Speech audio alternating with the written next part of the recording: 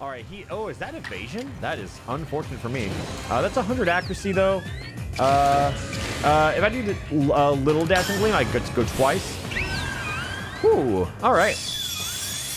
And I'll take the 2, but that might kill. All right.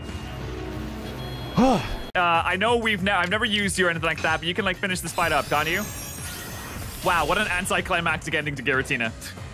Guess Meringue was not the one to do it. Yes! ¡Somos leones o huevones enfado! ¡Vamos! ¡No! ¡Sí! もう勝たないかお願いこれやっててくれ頼むナイス偉すぎる偉いマジで偉いあー待って殺しちゃったこれ大丈夫あ確かよかった危ねえ危ねえ ¡Vamos! ¡Estilo fuerte! ¡Enfado! ¡Pum! ¡Vamos! ¡Ahí está! ¡Let's go! Mate! It's really that easy, folks. That's what you think? What the? What? No! ¿Qué ha pasado?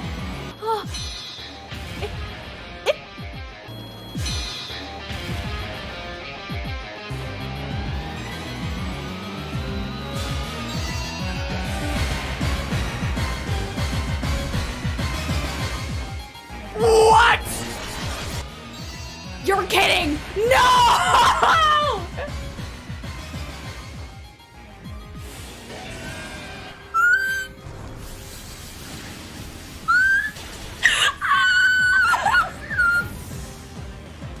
Okay.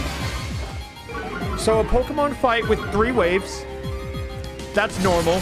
もう無理ですもう無理ですもう無理ですうちのポケモンもう無理ですもう無理ですもう無理ですねもう無理ですやめて待って助けて ¡Hostia!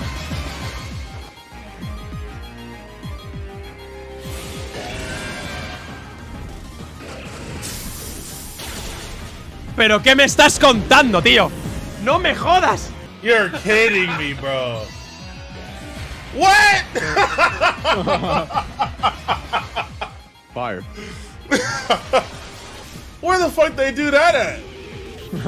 What the fuck? What? Bro, he did not just do that! Holy crap, that was so cool! What? That was so cool! This shit had people acting like it was 2015 and the Sans fight just dropped. Okay. This script was written before the release of Pokemon Scarlet and Violet. There isn't anything that becomes contradictory because of that, I think, but I figured I should mention it. I'm kind of slow. Hence why I haven't posted a YouTube video in about 4 months. The last one did really good though, thank you. I appreciated all the comments. I had a lot of fun making it.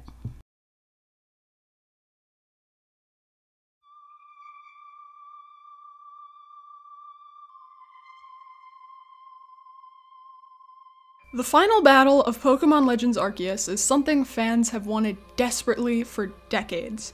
For the last few generations of Pokemon, Game Freak has served players different games of disparaging levels of ease. The series is one whose target audience is children, after all, the type who initially picked up Red and Blue in the 90s or Black and White in 2010. What Game Freak didn't realize, or was at least hesitant to act upon, was the fact that their actual audience is 100% masochistic gamers who love a good challenge. The final fight against Volo on Mount Coronet in Pokemon Legends Arceus was, at the time, a hot topic among fans for that very reason. The battle is difficult and requires actual brain power to overcome. Because of the new gameplay Legends introduced, the nature of trainer battles is now a back-and-forth one-hit KO fest. Do I say OHKO? No, in which you must take advantage of differing levels of speed to stay at least one Pokemon ahead of your opponent. This new formula is easily disrupted by adding additional Pokemon to the opposing team. If both parties are full with 6 Pokemon each, and the player defeats the opponent with only 1 Pokemon remaining, introducing a 7th Pokemon on the opposing side is almost guaranteed to deliver the finishing blow, especially if it's fast, which Giratina unfortunately is. Or fortunately, I guess it depends on how you see it. Now, the player's goal isn't just to get to the end of the fight 1 step ahead of the opponent. It is instead to predict his next move and the move after that, and so on, in order to stay 2 or 3 steps ahead in preparation for the team of 8 they have to face. That is, provided they didn't just go ham on the grinding to win. Unfortunately, that's the nature of JRPGs. I spent about 2 hours chipping away at this boss, coming up with new strategies, changing move selections, predicting what he would send out in response to every different choice I could possibly make, only to realize that when the fight was over, it wasn't actually over. I'm the type of person that never uses a potion or revive in Pokemon because it feels like cheating an already easy system, but when I finally finished off Giratina only for it to revive before my very eyes, I realized that this fight would require every underhanded tactic I had up my sleeve. If he was gonna cheat, then I would too. Pride or no pride, it forced me out of old habits that stemmed from other recent Pokemon games, the kinds of habits where I set restrictions on myself to make the game harder.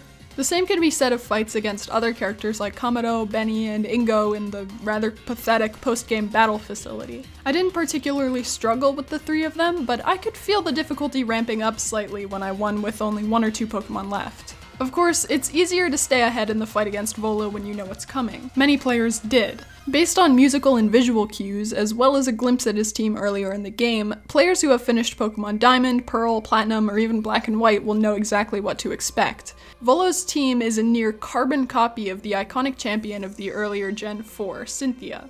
Her fight is notoriously difficult. It's something of a meme in the fanbase. It's, unfunny, to be honest. It's something of a meme in the fanbase, and hearing the first chords of her piano-based encounter theme, which is now used in homage as the final battle theme in Legends, still gives players a feeling of dread years down the line. Wait.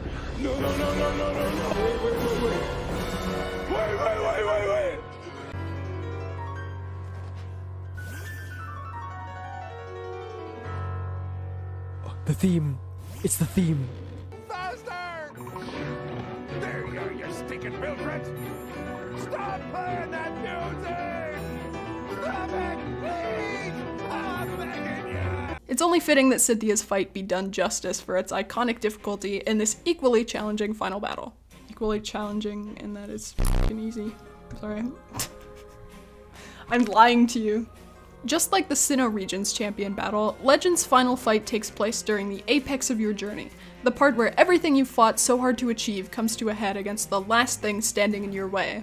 This time, however, more is at stake than the player's shiny new champion title. Throughout the story, Volo is an invaluable ally to the player character, assisting them using his knowledge of Hisuian myths and legends. Upon his betrayal, he explains that he summoned the legendary Pokemon Giratina, a Pokemon who seeks revenge on Arceus after being banished for its violence to a world on the reverse side of our own. This goes all the way back to the Bible. Together, Volo and Giratina created the ever-present rift in space-time that the player character is transported through from the future during the opening sequence of the game. Through the rift, the player appears in ancient Hisui, the region that will come to be known as Sinnoh in the future. The player spends the entire duration of the game fighting to close this rift and clean up its side effects, sacrificing their only way of getting back to their era in the process. Volo, who was at the player's side throughout much of their journey, was the cause of their suffering and the suffering of their friends as a result of the rift the entire time. The lingering question is why?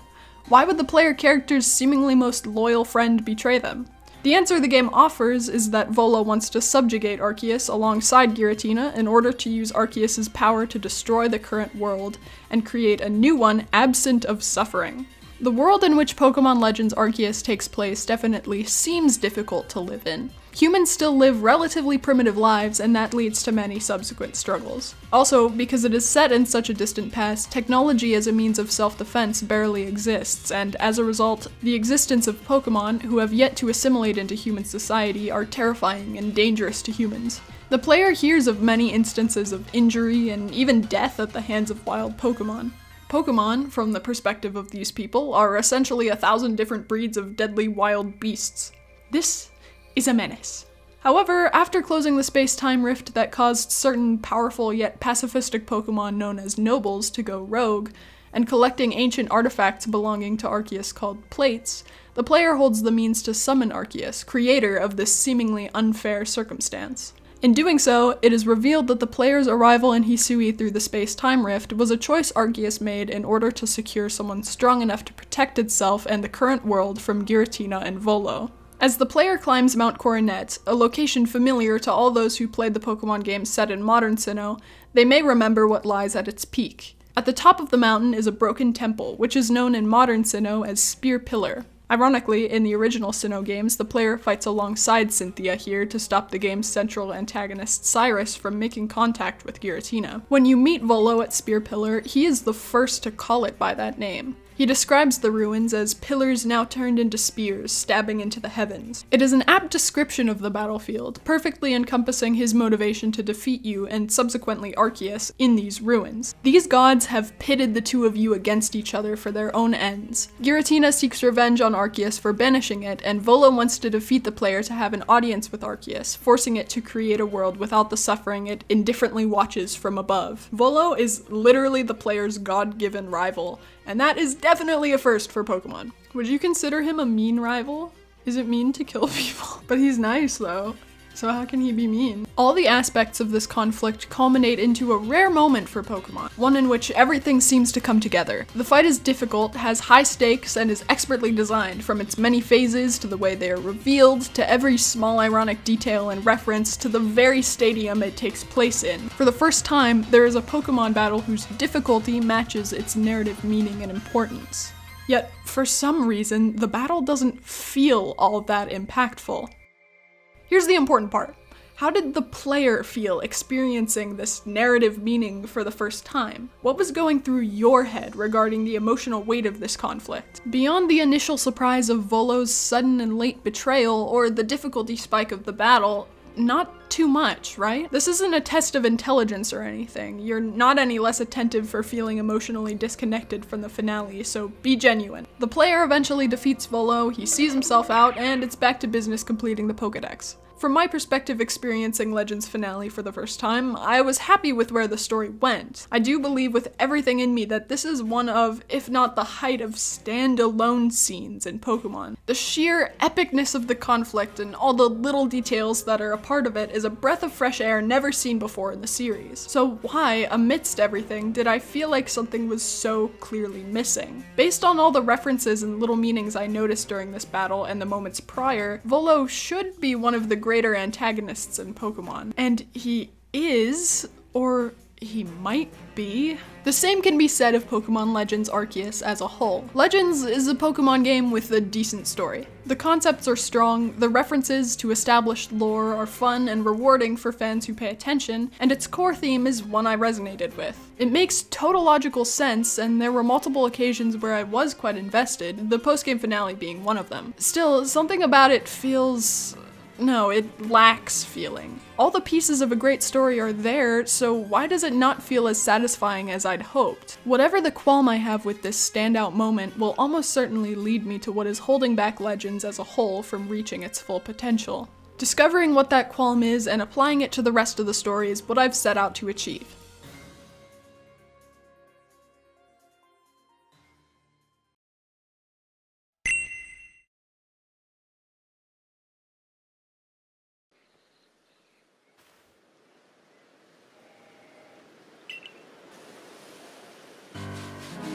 This is a new series I've taken to calling the Writer's Almanac. It's a conglomerate of my thoughts on stories I've experienced for the sake of organizing and expanding my own knowledge and abilities as a writer. With it, I can hopefully inspire a few others to take an in-depth look at these stories with me. To support the channel and the creation of more content like this, please consider leaving a like and subscribing. It genuinely means a lot to know people are interested in my thoughts. Also, if anything in this analysis resonates with you, I'd highly recommend staying updated on our own original story, the comic series Aelita. We're currently working on the pilot chapter, which will be uploaded onto our website as soon as it's ready. It's hype as hell. You can stay posted through our social media if you're interested. Pokemon has never been astoundingly good at storytelling through video games. That isn't to say they've never tried or never succeeded, but of all the game companies, Game Freak is the king of creating unique concepts and failing to deliver on them. After Sword and Shield shattered my heart into a million little disappointed pieces, I kept my expectations for Legends low. Pokemon stories have a bad habit of creating very basic, predictable scenarios due to their antagonists' extreme goals. The series has created quite the cliche for itself with the advent of create a better world antagonists. But for the first time, Legends almost made it work. Needless to say, I was very pleasantly surprised by their decisions in this aspect. Aside from Volo, there isn't really an antagonist to speak of, which I think was a good decision. Instead of the formulaic evil team, usually some corporation or gang with a few admins and a leader, which every Pokemon game in the past has had, Legends Arceus chooses to vilify a force of nature. This decision keeps things simple without creating the need to conceptualize what would be the 9th evil team of the franchise. Not counting spin-offs, which ironically always have the best ones. Instead, the player travels to snuff out the space-time rift and its afflicted Pokemon. They only needed to make one character with the means and a reason to cause such a catastrophe. The main offenders of the create a better world archetype are Lysander from Pokemon X and Y and Cyrus from the original Sinnoh games. This category could also include Archie and Maxie because they seek to shape a universe to their own ideal world through a little villainy. Rose could also be here, I guess, but we'll get to him later. There are two categories that I believe go into achieving this type of villain well: the motivation and the means. Both of the antagonists listed above lack a very compelling motivation. The worlds they live in are perfectly fine and have no cause to be undone. Their motivations are mostly chalked up to just being crazy, which certainly seems accurate. In the end, it boils down to a conflict between good and evil. It isn't anything brain-tickling, but at least they aren't Chairman Rose. You can play through X and Y and Diamond and Pearl's main plots without being punched in the gut during the finale. But I guess that means Sword and Shield had a more engaging setup for the ending to be so soul-crushingly disappointing. I sound so f***ing mad about it. I am mad about it. Unlike Lysander and the rest, Cyrus has the unique circumstance of the means to create a better world. Sinnoh's legendary Pokemon are at the top of the chain. These legendaries were the creators of the world and therefore can be used to reverse that creation. This is what elevates Cyrus ever so slightly above his competition, barring the fact that hundreds of people willing to follow a guy who will literally just kill them is a bit unrealistic. Also, I think he dies at the end.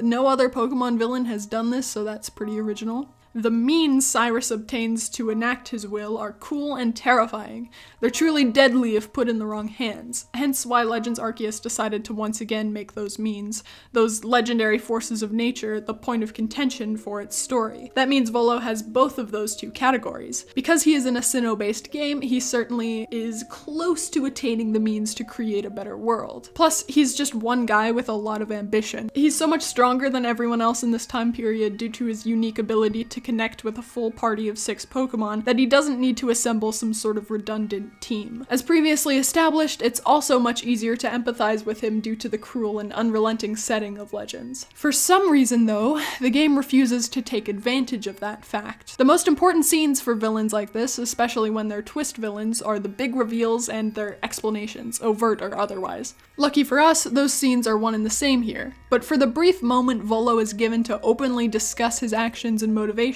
with the player, he instead crazily explains what the consequence of his actions would be, effectively framing himself as the bad guy instead of embracing the consequences for what he should believe is the greater good. Of course, you have to be a little sussy to pursue destroying the world so passionately, but he's given the same treatment as the rest of the crazy fix-the-world villains when every bit of motivation he could give is right there in front of the player. It's all just off-screen, as if Game Freak was scared of making a complex villain. The player is instead left to assume what his motivations probably are themselves. Most of what I explained earlier about the emotional stakes of the fight technically isn't really said. So if you found yourself not feeling the weight, it isn't because you missed something, it's because it wasn't actually there. This wouldn't be a problem if Volo's ideals were implied more explicitly earlier, but the amount of scenes that he's a part of and plays an important role in is pretty minimal. Although he's present often, he doesn't have much important dialogue that hints toward his beliefs. The pieces are all there, but Game Freak always seems to stop just before they finish their own puzzle. The obvious parts aren't put into place. choice. To figure out how Game Freak has addressed motivation in the past, let's look at two extremes of Pokemon villains, the worst and the best. One I find to be a core example of the puzzle issue, and the other the shining outlier. Pokemon Legends falls somewhere between the two of them, not outright offensive, but also not entirely fulfilling.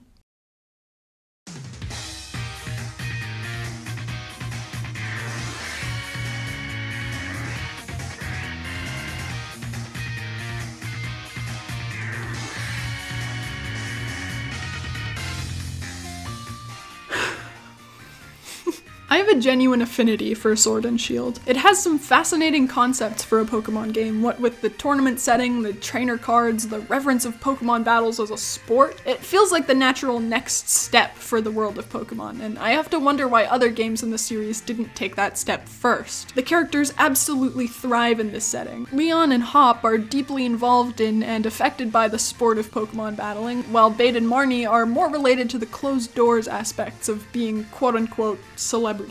Sword and Shield is the first Pokemon game to truly integrate battles and the gym challenge into its world, and connect them with some of the most fun world building I've seen in any game at all. While there are other aspects of the game I enjoyed, I sadly have to draw the line of complimenting its writing there. For everything the game builds up and the conflicts it lights within its characters, it delivers on almost none of them. For example, the hometown hero Marnie has a major role near the closing act of the story, and it hardly feels deserved due to her sheer irrelevance to the rest of the plot. The player character's childhood friend and neighbor Hop goes on an emotional journey discovering that his love for Pokemon doesn't need to keep him in his brother's shadow, but the interactions he has with the player, while frequent, are so repetitive that it made a lot of people dislike him. Pierce, Marnie's brother and the passionate leader of her fan club, also has a lot more to do with the plot than he might initially let on. Why is his gym and his hometown the only place in Galar without a proper stadium and power spot? Did Chairman Rose and his company choose not to give him one? Why doesn't Pierce want a power spot? Did he have some sort of falling out with the chairman? Could it be they're setting up Rose's villainy by making Pierce the leader of the fake-out evil team, in on the true villain's evil deeds?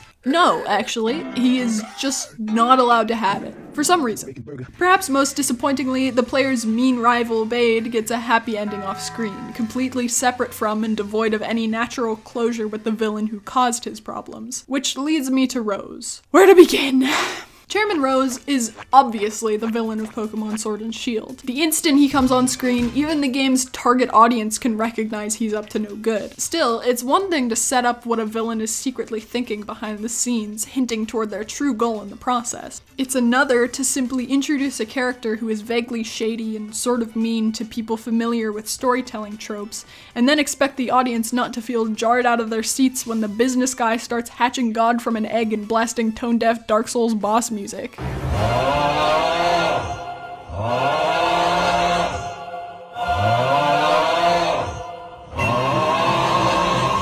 I'm convinced this wasn't actually supposed to be how the story ended and they just ran out of time or something, because the tone was so all over the place and no one in their right mind would leave all those loose ends untied. Especially when the more fitting direction is so obvious to everyone playing through the game. So, for a brief second, so I can stop talking about this guy, what was the point of Sword and Shield? Well, Leon very kindly explains the theme of the game for us at the end, and if you're paying attention, you might pick up on it earlier as well. Sword and Shield is a story about passing the torch, so to speak, from one generation to the next, and creating a world where the new generation can continue to thrive. It's a good message, especially for a game with such a modern setting and tone. We see this theme present in many characters in Sword and Shield. Hop and Leon, Marnie and Pierce and the Spikemouth Gym, Opal and Bade in the title of Fairy Gym Leader, Sonia and Magnolia, the professors, and so on. A good story will also intertwine a little bit of its core message into the antagonist's motivation, so that when a confrontation with the antagonist happens, it's given some type of relevant purpose. I've gone a long time without fucking up. What's going on? Based on Sword and Shield's message and Leon's final speech, you'd expect Rose to be the greedy sort of antagonist who only sees the present and never the future. One who doesn't care who or what he hurts later, so long as he gets what he wants now. Rose isn't that sort of villain. Instead, he's supposed to be a morally gray antagonist who is attempting to disrupt the status quo, the now, for the sake of the future, so the opposite of what the story was building toward. Rose isn't exactly a good guy. We know that he took advantage of a burned out midlife crisis office worker and an emotionally vulnerable orphan as a means to his own ends, then brushed them both aside when they slipped up somewhere along the line. In fact, the conflict in Stone's side with Bade is one of my favorite parts of the story. To hear him ripping a hop right where it hurts makes you rightfully angry, but when he's later cast out by someone he clearly sees as a father figure, it doesn't feel like the sweet revenge you craved either. It's pretty emotional stuff for a Pokemon game, and a really intriguing conflict between the main cast. Most importantly, Sword and Shield makes sure you know Rose is the root. He's the root. Most importantly, Sword and Shield makes sure you know Rose is the root cod. The root cod.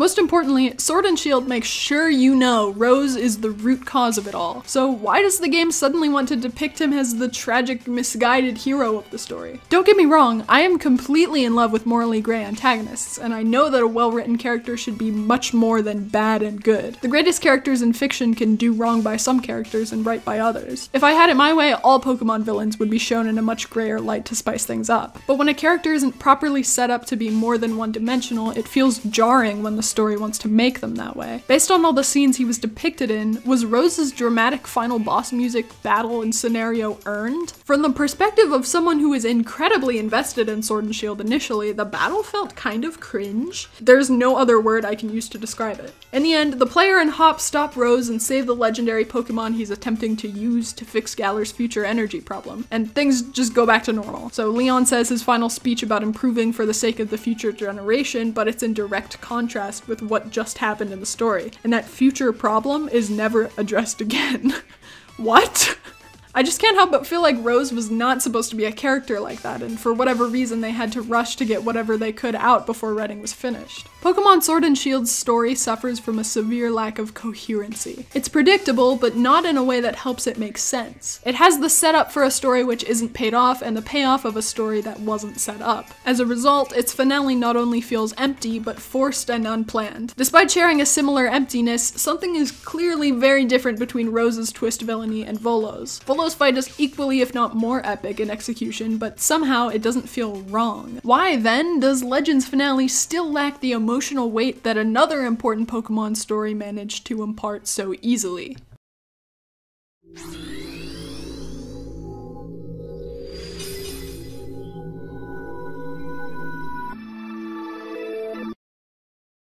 Again, I find myself at a loss for words, this time for positive reasons. I can't hide my bias for Pokemon Black and White. Although I played a few of the games prior to it, I was a Gen 5 kid at heart. I think it may have had to do with the fact that I had reading figured out by then. Although you might not have been able to tell because I somehow managed to misspell my own name. For the longest time, my save file on Pokemon Black and White was called Lakui. Nostalgic experiences aside, I truly believe Pokemon Black and White and Black and White 2 was the peak of Pokemon, at least in writing, if not in all other aspects. It was the first time in a game where my younger self was so invested in a character that I openly wept when it was time to say goodbye to him. I still do a little, and is something of an enigma in Pokemon. He's like the holy grail of writing that the entire team at Game Freak has decided never to touch again for fear of marring his legacy. As a result, the scene in Black and White where he says his farewell to the player truly feels like a goodbye. A close to a character arc skillfully constructed from beginning to end. He appears again in Black and White 2, the first and only sequel to a mainline Pokemon game, because it was just that good, baby. But just for a brief, bittersweet moment. Only a short confirmation that he has indeed changed since the player last saw him. He's never been seen again or mentioned since, aside from his non-canon spin-offs. Even then, his appearances are few and far between. He's never been seen. Bro is lost. Have you seen this man? He's disappeared. Pokemon Black and White's core conflict is not of good versus evil, but of conflicting ideals. The game's resident evil organization The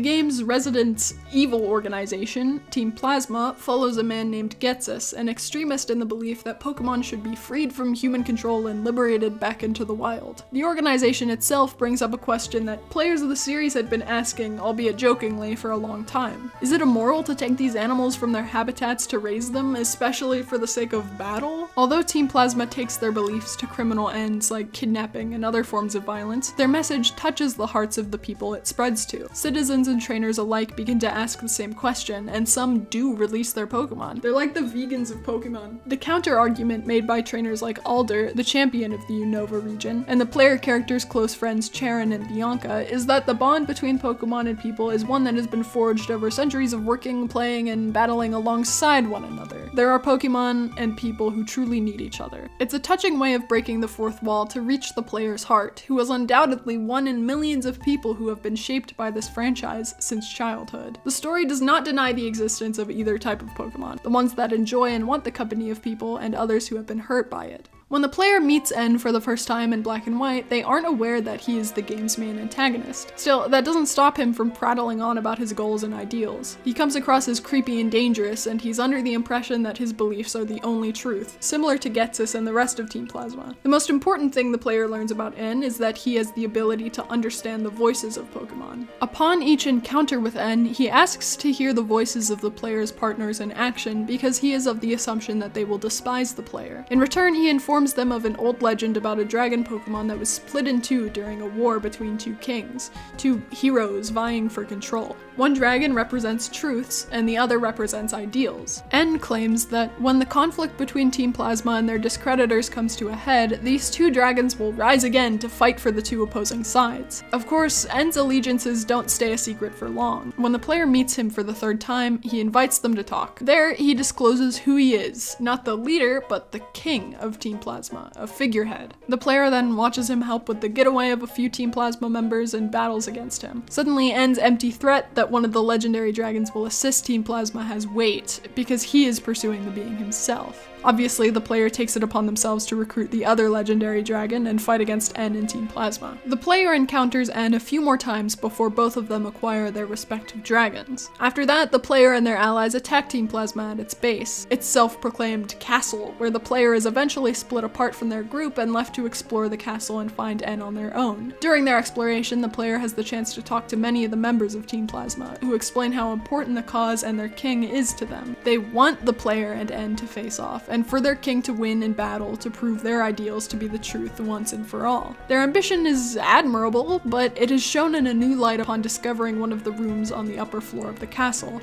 a child's room. It's brightly lit with vivid colors, countless toys, and accompanied by a disturbing, distorted music box melody. Eventually, it dawns on the player what happened here. N, taken in by Getsis at a young age, was raised alongside hurt and abused Pokemon in order to indoctrinate him into the unwavering role of representative, king of Team Plasma. In doing so, Team Plasma would have a leader so charismatic and steadfast in their beliefs that the group could unite under him. For the first time in the history of Pokemon villains, it's sad. Because the plot has been laid out during exchanges with the villains prior to this moment, the game is able to wordlessly communicate the backstory of its main antagonist and explain why he's so close-minded. The cruelty of humans toward these creatures is all he's ever been allowed to know. As the player approaches the throne room where N waits with his newly acquired dragon companion, N begins to question Team Plasma and Getsis. The player wasn't the only one learning through their interactions. N also starts to see the full picture. Upon leaving the castle walls for the first time at the beginning of the game, N met countless different Pokemon and people. When he challenged the player for the first few times to hear their partner Pokemon's voices, he only heard how those Pokemon wanted to be with them. The longer his journey continued, the more unsure he became. He continually saw things that contradicted what he thought he knew. Still, he resolves to fight the player, to leave it up to a battle between the heroes to decide which of them deserves to enforce their ideals.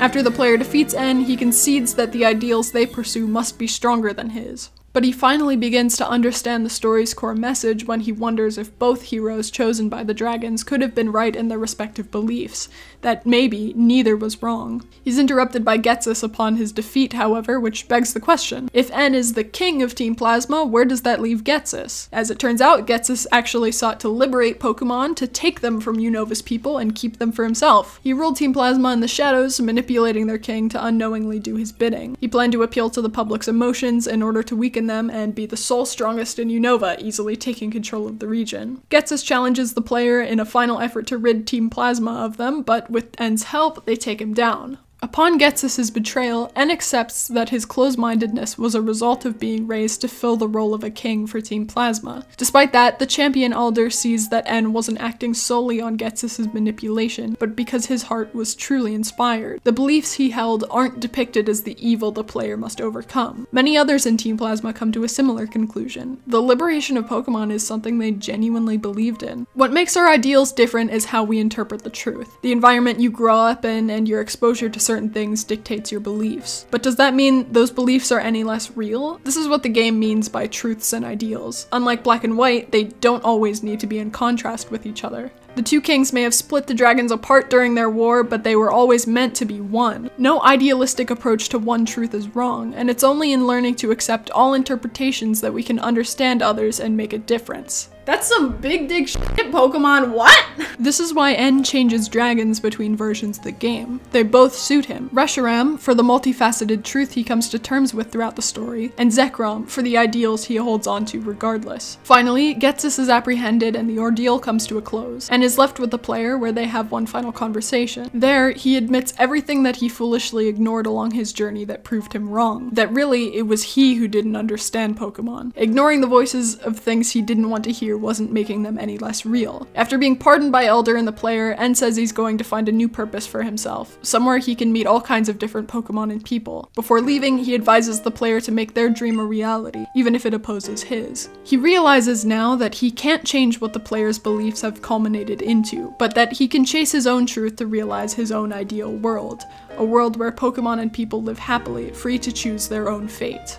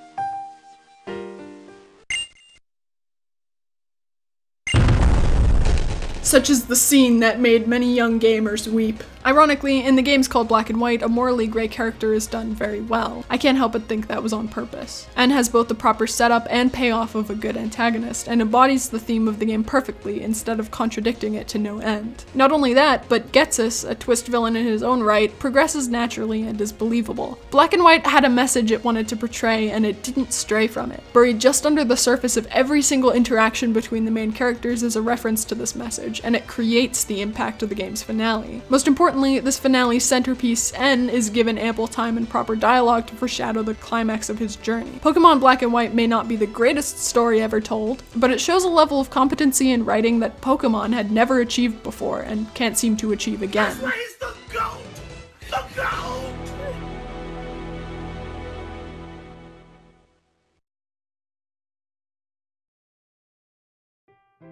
With all that in mind, let's step away from antagonists for a moment to scrutinize Legends the way we just did with Sword and Shield and Black and White. I believe that when critiquing a story in the way I'm about to, it's important to understand and retain the original meaning behind the plot. There's little point in changing the purpose of a story. If I were to do that, I might as well just go work on my own instead. So what is Legends trying to say? What is the moral? Pokemon Legends tries to tell a story about coexistence and unity. In that way, it is very similar to Pokemon Black and White. The main plot surrounds two ancient tribes, the Diamond Clan and the Pearl Clan, which existed in ancient times. Both of them worship a god known as Almighty Sinnoh, but they have conflicting beliefs over the fundamentals of what this god is. The Diamond Clan, currently led by a man named Adaman, believes Almighty Sinnoh resides over time, and that nothing could exist without the flowing of time. The Pearl Clan, led by its newly appointed leader Irida, thinks Almighty Sinnoh is the creator and protector of space. Not outer space, space as in everything tangible, and that space is the centerpiece of all creation. They are currently in a shaky truce, but in the past, as silly as their differences may seem to people generations ahead of them, the two clans have gone to war over their religious beliefs. The knowledge the two clans have lost to time, however, is that their gods are just that, two separate deities. Dialga is the protector of time in Hisui, and Palkia is the protector of Hisui's land.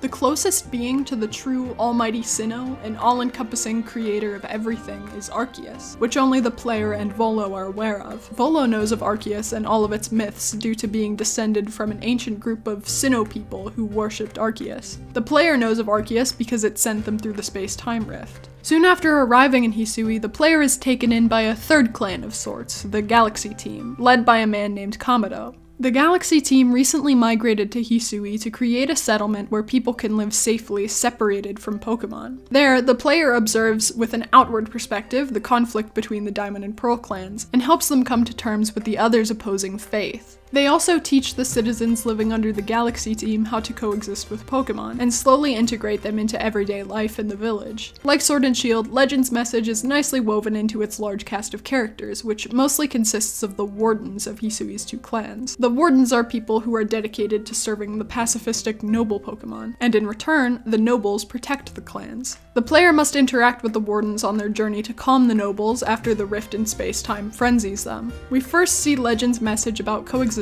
shine within Caliba of the Pearl Clan and Arizu of the Diamond Clan. The player character assists Caliba, someone who is very serious about her allegiance to her clan, and teaches her the importance of trusting people outside of it. Caliba is nearly a century old and has been with the Pearl Clan all her life. Her values are equally as old, but the player learns that her staunch tribalism is not out of a hatred for the opposing clan, but rather a passionate love of her own. Caliba clearly grows when she is willing to assist Arizu, someone who is of the opposing clan. Paulina and Iscan don't need any help learning the value of unity. The two of them are of opposing clans, but after the tragic death of the noble Paulina protects, they fell in love. They have a respect for each other and their beliefs, and Iscan encourages Paulina to stay strong in the face of persecution by her own clan due to her noble's death. They can't openly be in a relationship because of the tension between the tribes, but after the clan's misconceptions are resolved, the two of them can be seen together in a brief post-credits illustration. The Cobalt Coastlands plot is the most engaging and meaningful act in the game, following the two of them to assist the deceased noble Pokemon's child to grow to take his place. Along with highlighting the unity of these two opposites, it also gives some insight into Irida by using the noble's successor to represent the young leader's similarly unfortunate situation. I'll get to that in a moment. One of the nobles of the familiar Mount Coronet is protected by Warden Ingo, an equally familiar character. Ingo is the same as the player character. He was sent back in time from modern Unova. And he's bald! He's bald!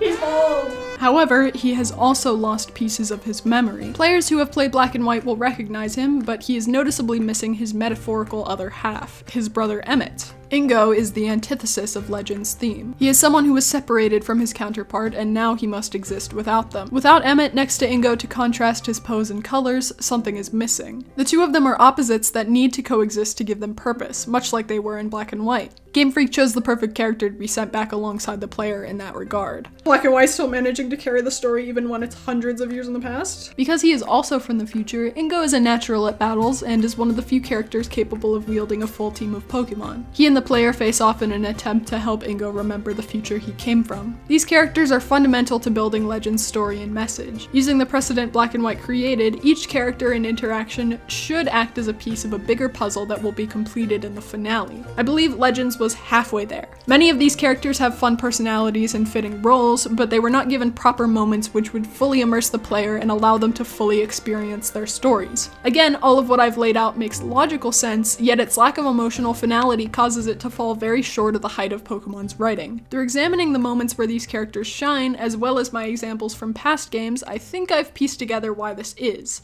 What makes Legends so painfully inoffensive?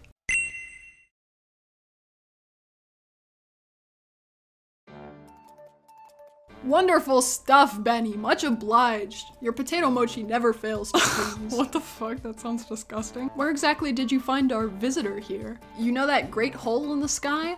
The one people call the space-time rift? Our new friend fell right out of it. It's true, I was there. I've been briefed on your situation, including how you fell from the rift in the sky. Don't expect a warm welcome from everyone. Naturally, some will be slow to trust an outsider who literally fell right out of it. Okay, that makes sense, yeah.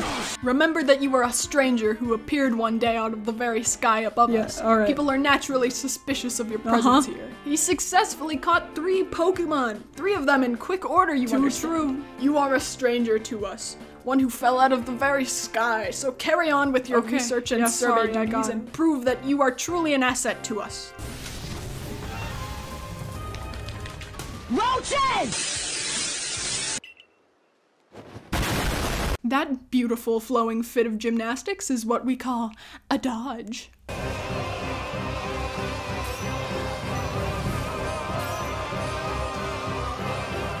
Your fellow Survey Corps members are likely at the Wallflower. Go and join let's go. Benny, old chum, the usual order. 3 servings of potato mochi, please. Same thing? Okay. Oh, and if there's anything else that you'd recommend, by all means, bring it out. Potato mochi tastes so much better when you have something to be happy about. It's terrible, usually. I dare say he was well prepared, and he was a quick study of how Cleaver moved in battle, from what I heard. Thanks, man. I have a new mission. Are you gonna yell at me again? I order you to study Ursa Luna in the Crimson Mirelands. Hey, period! 5 seconds. If you notice that today's potato mochi tastes a bit different. Does it ever get old making the same thing every time we come here? Simulating the Pokemon. Shouldn't he be with Kamado and hating them? Yeah, I get it. I did fall right out of the sky. Listen, you must quell any Pokemon that could cause harm to the people of blue. Your next orders are to begin the survey of the Cobalt Coastlands. Okay. This feels a lot like hell. Captain Magma! Get him angry and he's bound to erupt! Krakatawa! Dinner's on Kamado tonight. Eat your fill. Do you ever eat anything else? Aroma. It's almost like a fairy tale, isn't it? How you've fallen to us from the sky and gone on to help the people. I know! So much. You must go to the Coronet Highlands to quell another frenzied noble. Am I in a Electrode, Hollow Lord, Dark Souls? You must be tired. Go on then, to the Wallflower. Get some rest. I've instructed Benny to prepare you his finest potato mochi. Thanks for this nice sizable helping of potato mochi, He's literally already said this before. Oh, and if there's anything else you recommend, he said this before. The only lord left to be quelled is Avalugg, which lives in the Alabaster Icelands. No matter how many of these frenzied Pokemon you may quell, the fact remains that you are a stranger to our world. No small number of people still regard you with suspicion and distrust. Can you tell that I'm talking about myself yet? Oh, these are pretty cool bananas. To think, peace would be restored to Hisui by the hand of our mysterious Riftborn helper. Go nourish yourself at the Wallflower and allow yourself. How many times have I been under attack by some frenzied noble this very moment if he hadn't come falling out of the sky to us? Shut the fuck up, you cunt! What of the dream I first shared with you on Prelude Beach? What have you ever done for me? To complete the Pokedex. He's forcing it on me. I never said that shit. I never said that. What does this man do for the player beyond eating potato mochi with them and occasionally rehashing that they fell out of the sky? What do we know about these two that makes this feel genuine? Look who's being punctual. Oh, is this the clan leaders? Finally realized you're wasting Almighty Sinnoh's precious time by bowing to a sham. Time joke. So they're fighting over religions? There you go again, insisting on your false image of Almighty Sinnoh as a ruler of time. My people follow the true Almighty Sinnoh, the font of all creation and the ruler of space. You could have all the space there is and still not know what to do with it. I get it. Excuse me? Are you really suggesting that you make better use of your time than we make use of Bro, will you Hisui's stop? vast space? Me? Get lost? In Almighty Sinnoh's great gift to the Pearl Clan? Bro, in our why are world's they? very Why are they basis? doing this? You can feel the tension when those two show up. Can you? I was just watching a sitcom. Okay, I stop again. Any drink? Reminder, these people went to war? Tension would be vague insults mumbled under breath or reluctantly civil and forced greetings. Hell, tension would be if they both pulled up with a bunch of members of their clans behind them as a precaution. How cool would that have been? Weren't they at war? Aren't we trying to stress that one wrong move will cause an outbreak between the two clans and that none of us want that? Why have the player's first impression of these characters be a silly pun-off? Their conversations should be much more insightful and professional than this. The point of this scene, like Akari says, is to underline the tension between the two clans. In fact, there are a few lines that, when ejected from the rest of the conversation, I actually think are okay. Without the rest of the scene setting this silly tone, it's clearly hostile and makes a dumb space-time joke much more subtly. Irida is level-headed and serious, almost to the point of trying too hard, and Adamant doesn't see her as a good leader. The player understands, or at least will come to understand, what their conflict of interest is, so play around with their personal dynamic instead. It's so strange because the scene immediately after this is just fine. It's like they made the clan leader's first scene silly and tone-deaf on purpose, or the scenes were written by two completely different people with wildly different images of the story. In fact, this problem can be observed on a smaller scale with characters' tones of voice. Adamin, for example, is consistently jumping from unnaturally proper to very casual, regardless of who he's speaking with, and it leads to a constantly fluctuating understanding of what his personality is. Never let them know your next move. These inconsistencies and the lack of any definitive progression as characters interact gives the impression that multiple different people wrote the dialogue for characters' interactions, with little communication between writers, or at the very least, like, translation things. If I could read Japanese, I would love to check if the dialogue in this game is a translation thing. A dialogue. It's dialogue, that's the problem. How about you shut up about that damn diamond and get some good dialogue? All of the characters I listed earlier are somehow negatively affected by Legend's inability to make its characters say words in a way that is interesting and convincing, or put them in a scenario where they can be portrayed as characters who do more than one thing in one place. Caliba doesn't get nearly enough time to properly establish herself as a person and then grow and change into something new as a result of the player's positive actions. So she has to encroach on other characters' already limited screen time for exposition to pretend like her change didn't come out of left field. Caliba is too old to make her own character arc, so Volo has to help her cross the writing street. Even though what Volo said helps, it also creates more problems. How could she possibly switch a lifetime of opinions to the complete opposite solely because some dude gave her a piece of wall? Also, Erazu all but disappears after her role with Caliba is over.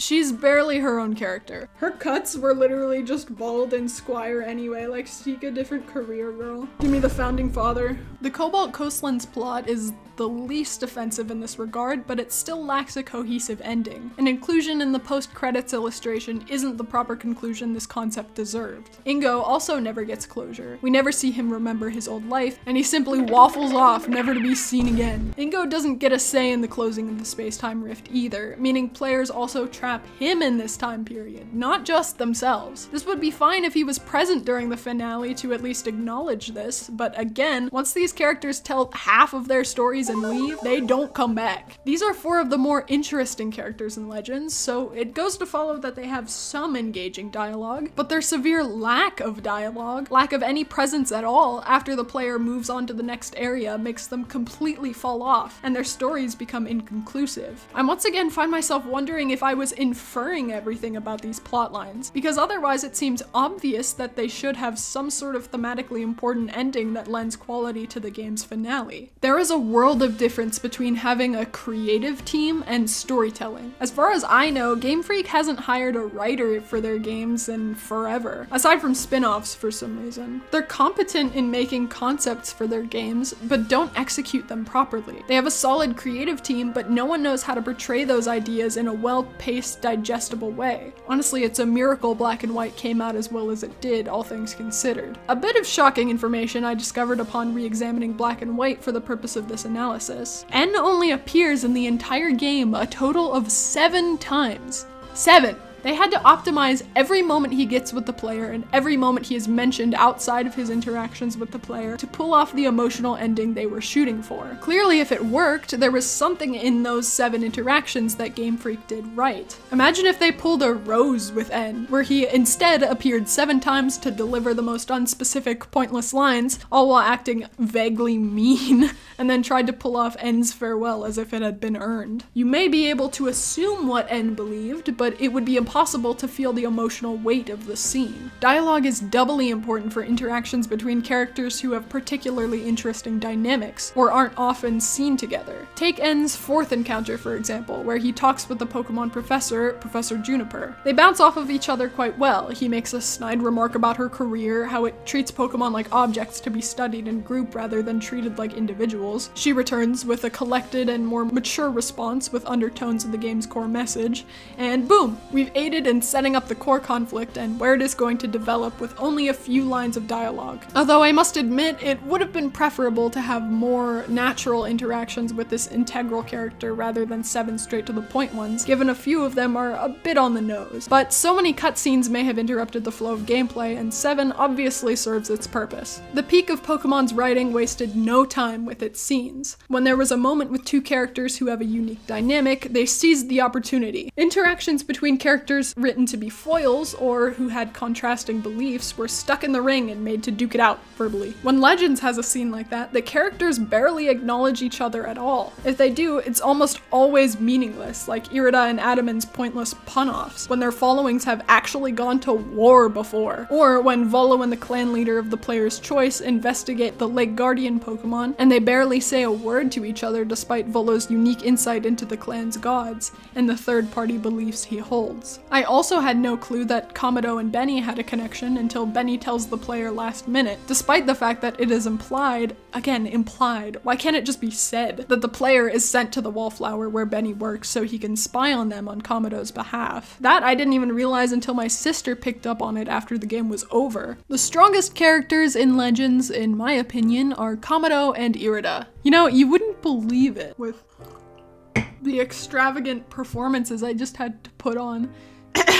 Anyway, I believe Game Freak achieved what they were going for with Volo with Kamado, who is a twist antagonist as well. Kamado explains his ideology to you a multitude of times, maybe too many times, and you experience and understand that ideology firsthand. Kamado left his home after it was destroyed by raging Pokemon to establish the Galaxy team in Jubilife Village, safely guarded from Pokemon. He leads citizens and teammates alike and believes himself to be their sole protector. When the player character appears out of the space-time rift that suddenly opened and made life in Hisui even more difficult, he is quick to question them. So when the rift worsens and Kamado ultimately banishes what he believes to be the cause, you can empathize with him. Then, after fighting Benny, he explains to you what happened to Kamado in his old home and encourages the player to try to change Kamado's fearful outlook. But Kamado suffers in the same way as the other characters. A lack of standout moments make him feel somewhat empty in the grand scheme of the story. The majority of his lines are simply there to push along the plot and give the player their next goal, rather than to establish his character and motivations. This is true for all but 2 scenes, one where he introduces new migrants to Jubilife and another where he banishes the player from Jubilife. But just those 2 outlying scenes and Benny's description of their past does wonders for Kamado and instantly puts him on a higher plane of complexity than many of the other important cast members. And this is still the bare minimum. Oh wow, you guys tried to tell me your story instead of me making it up in my brain? Real shit. Irida has some pretty advanced writing techniques for a Pokemon game, i.e. symbolism and character development. Irida believes she's inferior to Paulina. She believes Paulina should have been the one chosen to lead the Pearl Clan. The game compares the two girls with the Warden's Growliths, who have a noticeable discrepancy in physical and mental strength. The difference between the Growliths is so prevalent that the girls-only group of bandits, the Misfortunes, mistake the larger Growlith for the late noble's replacement in their attempt to kidnap it. Irida also feels guilty for how the clan now treats Paulina after the death of said noble. However, she remains steadfast in her bias toward the Pearl Clan due to her own feelings of inadequacy. Because Irida became the leader when she was young and inexperienced, she relied only on following the Pearl Clan's old methods, which included distrust of and outright war toward the Diamond Clan. Eventually, she learns to follow her own heart and comes to terms with the opposing tribe. She initially distrusts the player, but this distrust turns on its head to become unwavering faith. Irida leaves the fate of the vast Hisui she loves so much in the player's hands, and also learns to trust and respect Adaman and the rest of the Diamond Clan. I believe these elements make Irida the most well-written character among the cast. She is realistic, understandable, and has good emotional development, all of which is fed to the player at a fine pace. The same can't be said of Adaman. Despite being the opposing clan leader and one of two main characters in Legends, Adaman sadly doesn't have much to him and falls flat in comparison to Irida, who has plenty of development to her name. That isn't to say Adaman doesn't get as much screen time. The screen time he does get is just severely less important or impactful. Maybe it's because Adaman has less interesting wardens to bounce off of that he seems underdeveloped when compared to Irida, but that's a problem in itself. The Pearl Clan has Irida, Paulina, and Ingo, but the Diamond Clan is severely lacking in standout characters. Even the clan settlements, which are populated only by NPCs, have a severe character-relevant dialogue discrepancy. Young Irida started training to become the clan leader when she was barely out of infancy. She's never had anyone her age to play with. I think it would have been she was chosen as our clan leader very young. Irida was so young when her mother left us. Poor girl can't even recall her mother's face. Did you know Adaman is Mai's little brother? No, actually. I didn't. That's all there is. They could have told me Adaman's favorite color was purple for all that Mai matters. The dialogue of the common unnamed NPC, while perhaps not being as important as named characters' lines, will set the tone of a story. Background characters in a unique scenario or part of a unique group of characters fill the role of players experiencing something themselves. They must be used liberally to give a foundation to those scenarios in the world the player experiences. Many NPCs do a decent job at this, mostly in Jubilife Village. Others fall victim to a common issue with Pokemon dialogue, present even with important named characters. They spend their limited time explaining a mechanic of gameplay instead of story-relevant perspectives that only they can share. That isn't to say it's impossible for characters to give gameplay tips. For example, the first time the player encounters a Pearl Clan member, they are in the Obsidian Fieldlands, the first area of the game. The clan member is therefore a point of intrigue for the player, but all he tells them is that it's possible for Pokemon to leap out of trees and fight them, something the player has most likely already experienced. This gives the subconscious impression that the clan members aren't all that important, and aren't any different than the people the player meets in Jubilife. This character's unique perspective should be used to give a glimpse into life in the Pearl Clan. Instead of simply asking the player, "Have you come across a tree shaking and swaying?" he could give a more meaningful piece of dialogue, like, "I was sent to forage for berries out here and wild Pokemon keep leaping out of the trees at me. I asked for a reassignment, but Irida is too stubborn to give this job to someone with more battle experience." Gives a whole new impression, right? Once again, we're utilizing both this person's unique perspective to give insight into life in the Pearl Clan, and also what outward dialogue we're given to discuss more important characters in other environments. In this case, how Irida leads her clan. Pokemon Legends doesn't have the best visual performance, so world building that way can be difficult. However, some of my favorite stories in video games have excellent world building solely by virtue of dialogue with random bystanders. Even Sword and Shield managed this much. For a game about balance and coexistence, Legends sure has a hard time properly distributing important and unimportant screen time to their characters. Disclaimer that I mean no disrespect. I don't want this to come across as an I fixed it and I'm better plus L and ratio type of upload. I just want to address and provide a few other solutions to some of the problems I felt were present in this story. There's no point in critiquing if you just change the whole damn thing, so what I'm not about to do is write a fan fiction. I just want to suggest a few tools that could help make this stronger in my opinion. Remember that this is meant to help exercise my writer's brain, so I like to take every chance I get to create as well as analyze. But if you do get the urge to write a fanfiction with my suggestions, send it to me. With that in mind, let's try to create a more perfect world, shall we? Am I almost there? I got 7 more pages. I can do this. Okay. Let's return to our first example, the final battle against Volo. Again, there's merit in keeping the main message in mind while offering solutions. This finale is fittingly the apex and most extreme case of Pokemon Legends' core theme, the quintessence of the player's emotional journey. The final confrontation asks if, given the choice, we should be forced to live alongside pain. Is it possible to coexist with suffering? Judging by the outcome, it seems like Legends wants to say that we should, because as a result of recreating a world to be absent of suffering, the world we live in now would cease to exist, metaphorically and literally in this case. If there were no pain or hardship to overcome, no one would be the same as before. It's the equivalent of hitting the self-destruct button to put everyone out of their misery, regardless of that misery's severity, just to start over with a blank canvas where everyone experiences life the same way and believes the same things. There is no longer any need to coexist or to improve and learn. To some people, that might not sound like such a bad idea, but to others it would be dystopian.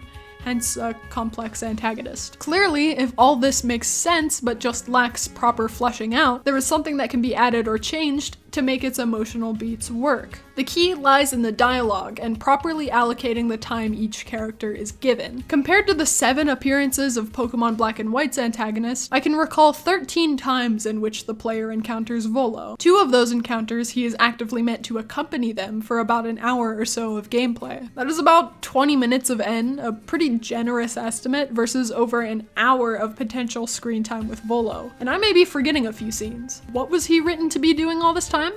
Not much.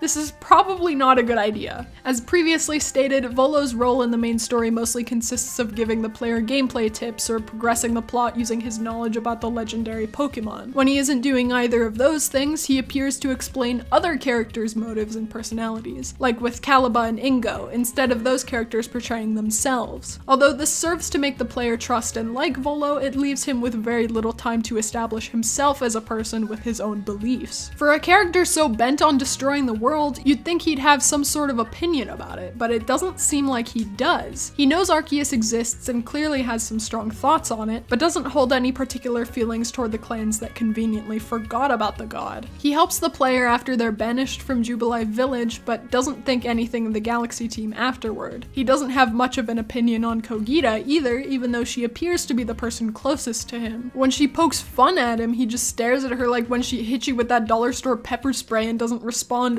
once. Whether it's his feeling on the conflict between the clans and the Galaxy team, or the people who would be caught in the crossfire of his actions, like the player, Adaman, Irida, Kamado, Kogita, he makes no mention of his thoughts on anything. You could argue this is in an attempt to hide his true intentions for the sake of the twist, but I'd argue back that any sort of opinion he could give on his qualms with the state of the world wouldn't make him any more sus than he already was. Let's be honest, most of us already had a hunch that he was evil. It was only because they waited until post-game to reveal it, which is sort of brilliant by the way, that anyone was surprised. Plus, him being more open and honest with the player would probably make him less suspicious. What's more important is the meaning of his betrayal, which, in an attempt to hide it, becomes muddled. I shouldn't be none the wiser purely because I wasn't emotionally invested in you. That's what Rose did. There's only so much of a twist villain that you can bank on being both suspiciously hot and nice. Isn't it depressing that that's what makes him feel like he's being fake rather than him expressing odd, dissatisfied beliefs with the world as it is? Given those beliefs wouldn't have felt too out of place in Legends setting if done right when compared to a character like Lysander. I must create a world more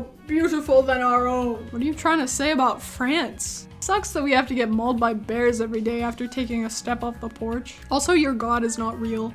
What? That's essentially my solution.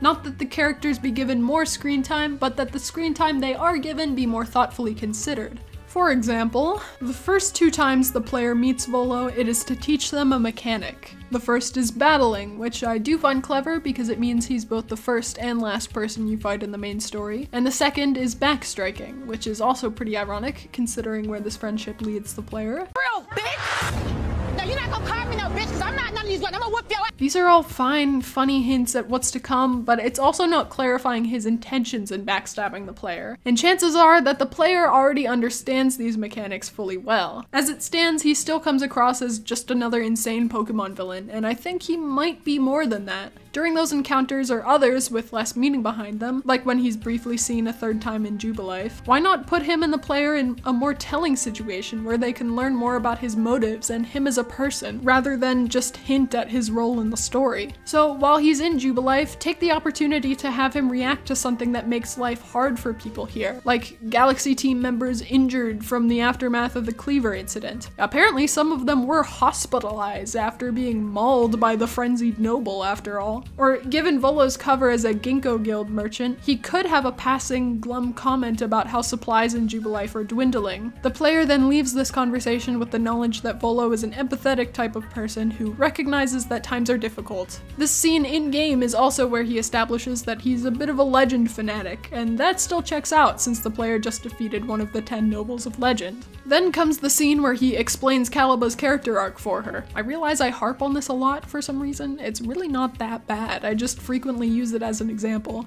It's indicative of a greater problem. Assuming in this hypothetical world Caliba can do that herself, she's a grown woman after all, this is an interesting opportunity to learn what Volo thinks of the clans. Does he dislike them because of the issues their needless conflicts have caused in the past? Is he upset that they've forgotten about Arceus and Giratina, and have misconceptions about Dialga and Palkia? Any of this seems reasonable and continues to establish a belief that Volo holds, which he will later take to extreme measures. Skipping ahead a few scenes, all of which would hopefully continue the trend of meeting Volo and discussing his interest in mythical beings, and the player's role in those myths, as well as encountering more unfortunate situations which seem to be as a direct result of the reign of these legends, we arrive at the player's banishment from Jubilife. Not only does Volo helping the player here still make a lot of sense, the two of them also have a closer bond as a result of having more in-depth, open conversations. To pose this question again, is Volo upset by Komodo's decision? It's important to ask what a character is feeling in every scene so they can act accordingly and in line with what we already know about them. In this case, it seems more accurate to believe he would empathize with Komodo and the rest of Jubilife. After all, Volo is taking the most extreme action of all to enact what he sees as protecting humanity. The two of them meet with Kogita, and after are shortly joined by Adaman and Irida. Looking back to the example from Black and White, where En and Juniper got in a flaming match,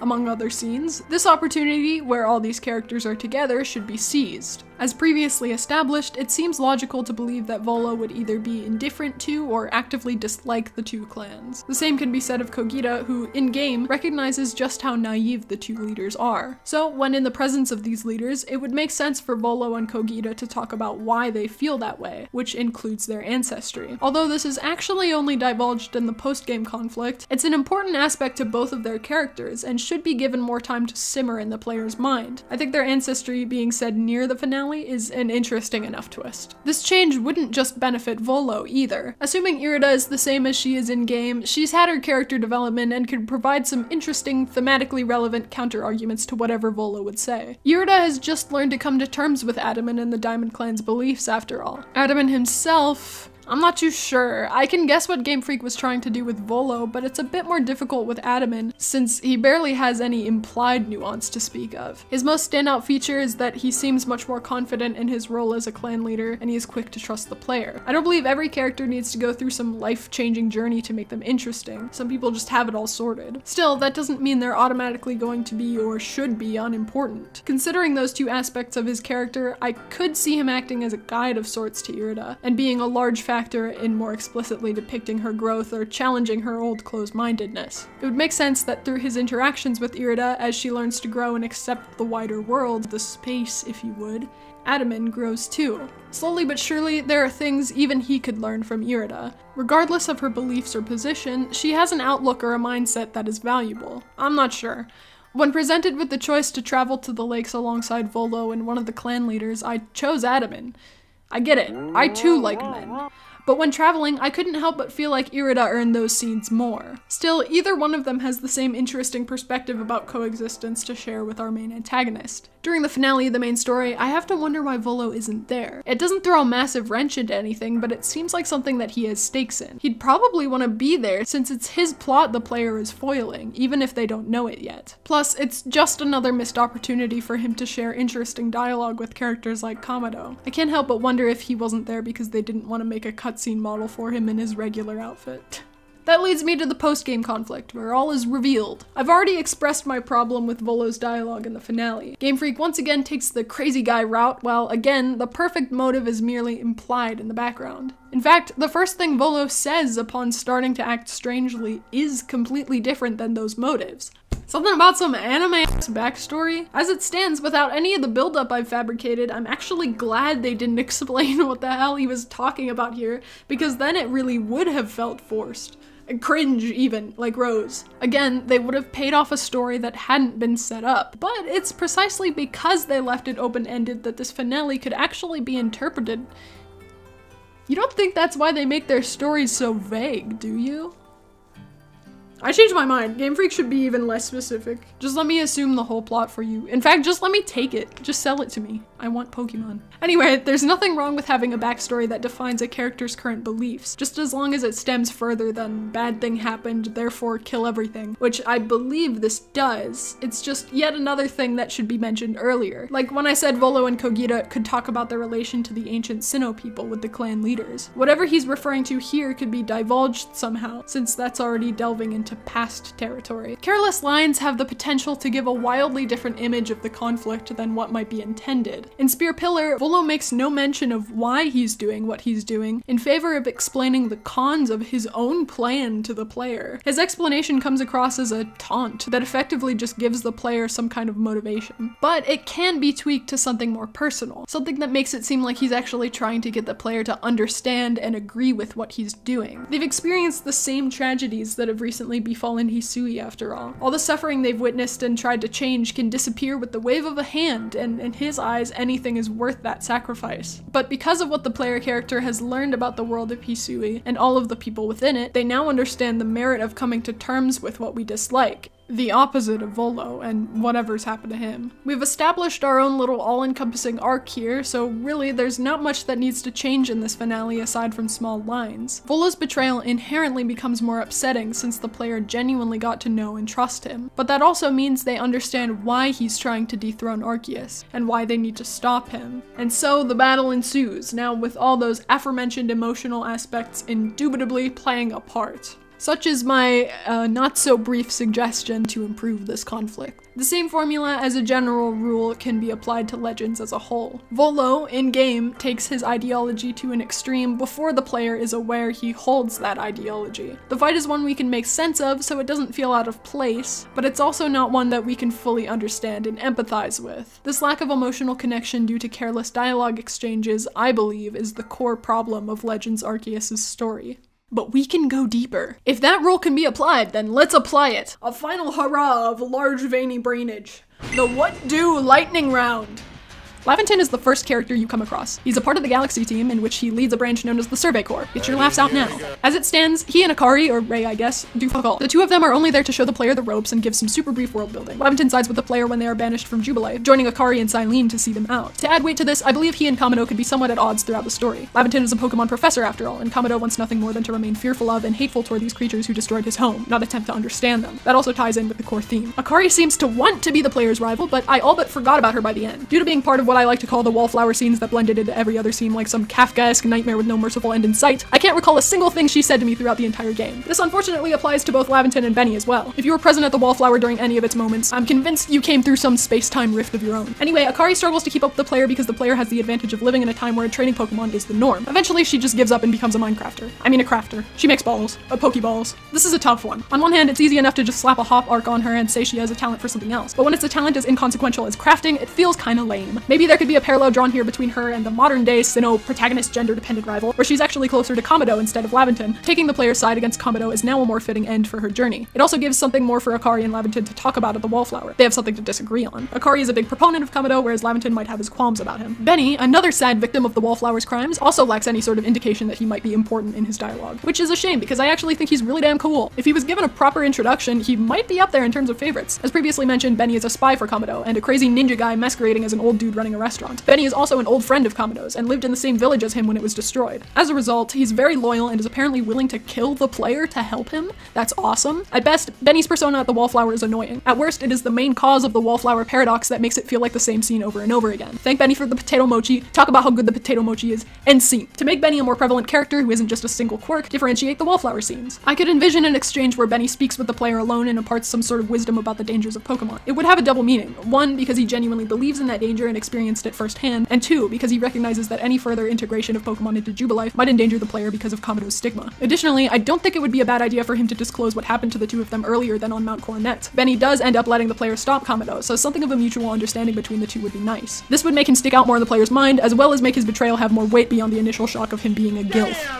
I'm only going to return to Adaman for a second because there's not much to say. Again, he's much more confident and accepting than Irida, and I think that would ironically make him someone she can actively look up to. The contrast of going from her enemy to someone she genuinely respects is even more of a stark change now. Racking my brain for anything Adaman said that was important, I remembered he brought up his grandfather a number of times that was greater than one. That's clearly big. He seems important to him. Maybe Adaman's grandfather was the one who ended the war with the Pearl Clan a long time ago, and so he wants to be more like him. But that could potentially give some relevance to Mai as well, since they're apparently family. This is what leads him to be more confident and open as a leader. Similar to how members of the Pearl Clan settlement give exposition on Irida, people in the Diamond Clan settlement can talk about this. Actually, all the better if Adaman does it himself. But to drive this point home even further, have the Diamond and Pearl Clans actually engage in conflict for a brief act. This is foreshadowed heavily in conversations between Kamado, Irida, and Adaman, but it never actually happens. It would give a more conclusive ending to the conflict between the clans. Adaman and Irida seem to have improved their relationship just before the player quells the final noble, so perhaps the conflict would happen then. This would highlight many more aspects of these three characters due to a more stressful situation. We'd see Kamado choose a neutral alignment, which is what's best for the village, like he says he would. Irida would fall back on her clan's old ways for guidance, and Adaman would reluctantly give up on his ideals to lead like his grandfather or whatever, because his people are unwilling to listen. It doesn't have to be anything crazy, just a small spat where a few members or wardens of the clans fight each other, and the player could get involved in a few of these battles for fun. In the end, the clans would actually vocally discuss their differences and come out of their dispute better for it. A discussion and more distinguished change toward each other would also do wonders for the strength of the game's themes. There's then a definitive moment where the clans begin mending their relationship, and where things begin looking up for them. The misfortunes were super interesting, and I thought they were going to play a bigger part than they actually did. If you pay close attention to the details of their designs, you'll notice that each of them has aspects of the different clans and teams. Clover has the Ginkgo Guild outfit and some elements from the Diamond Clan. Coin wears the Pearl Clan garb under her coat, and I think Charm wears something like the Galaxy Team uniform. The three of them were once separated by clan titles, but now they've united under felonies. This is a fine start, but it never had a moment to explore itself. Maybe their petty crimes are a way of acting out against the clan concept that rejected them and kept them apart. They learn to accept their higher-ups' different lifestyles and only stop their banditing once their leaders themselves learn to accept each other at the end of the story. Having them present in the Cobalt Coastland story was also a good idea in-game, considering the parallels between the three of them and Paulina and Isken. Making their last story appearance during the finale when Adaman and Irida were working together was also good, and they seemed to cool down a bit after seeing this. All it needed to feel like a fitting and conclusive end to their story was a few more pointed lines in their interactions with the player and the characters relevant to their arc. Oh my God. This analysis of Legends Arceus is an exercise in the importance of dialogue, and what happens when every scene is not given due diligence. No exchange between characters should be considered a throwaway scene. Even comedic, seemingly unimportant dialogue builds character. It's why a line like Melly's straight-up fart joke is more standout to me than all of the player's interactions with Akari and Laventon. Because even though Melly is objectively less important than the two Galaxy Team members, his jokes make him much more memorable and fun. The misfortunes puns they make during their encounters with the player stuck with me longer than anything Volo and Kogita said about the plates, or the obscure lore that frankly didn't matter as much as other things they could have divulged. Aside from funny lines, Cylene's piece of advice she gives the player to support them behind Kamado's back is probably the height of Legend's more serious dialogue. It's an all-encompassing line with undertones of the game's message, while also fitting the situation and not standing out as a sudden moral lecture. Akari and Laventon, who stand next to her, continue to repeat the same garble they tell you every mission at the Wallflower, despite the unique scenario you've now been placed in. Cylene instantly steals the scene from the other two and becomes a much more interesting character with just one small interaction. Every piece of dialogue is important. A story is told using words, so any amount of them or lack thereof can make or break your story. In the end, Legends is entirely inoffensive, but it pains me to know just how much more emotional the game could have been with just a few small tweaks to dialogue exchanges and scenes. It's similar to how I felt with Sword and Shield, but that's a whole other can of worms. Let me know if a video critiquing Sword and Shield's story and providing my own insight sounds interesting, because I got a lot to say about that. It's not all negative either. Again, they set up an interesting story, but severely dropped the ball during the delivery. Ultimately, I believe Legends found itself a home somewhere between Sword and Shield and Black and White stories, which is nearly the entire spectrum of games. Pokemon has always been good at coming up with cool concepts for a plot without expanding upon those ideas properly. They fail in allocating their limited time toward embellishing their story, and instead put it toward creating characters who can introduce game mechanics and push the plot to the next area or boss. This lack of embellishment and characterization leads to somewhat emotionless storytelling, even if all the aspects of said story are there for the player to piece together. Compared to other recent titles, however, they're clearly taking strides toward telling more complex stories like Black and White once did. I have to applaud Game Freak for trying and succeeding, if not in execution, then in theory. Thank you again for watching. These videos take a long time to make, but I've come to realize they're what I've always wanted to do with YouTube. So you can feel free to subscribe without worrying about me blowing up your notifications. The most you'll get is some random bullshit every other month. Liking and commenting really helps to support content like this, so please let me know what you think of my analysis or of Pokemon Legends in general. Okay, bye! My throat hurts so much. I should not have done this on the verge of a cold.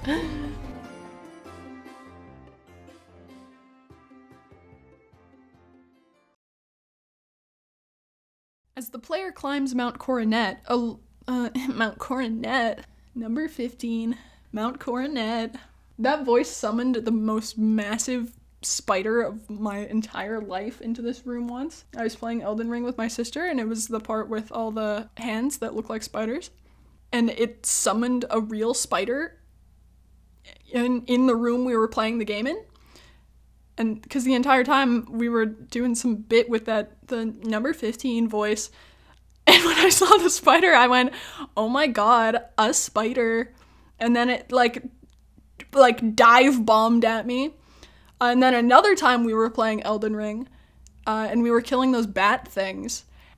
And I shit you not, a bat was in my house. How many times do you have a bat in your house? So there's either something about number 15 or something about Elden Ring that summons creatures. Anyway, as the